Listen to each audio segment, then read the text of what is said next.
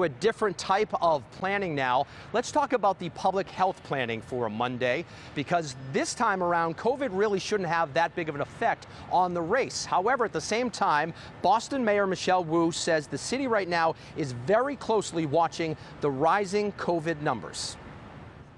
In the last few weeks, cases in Boston have risen.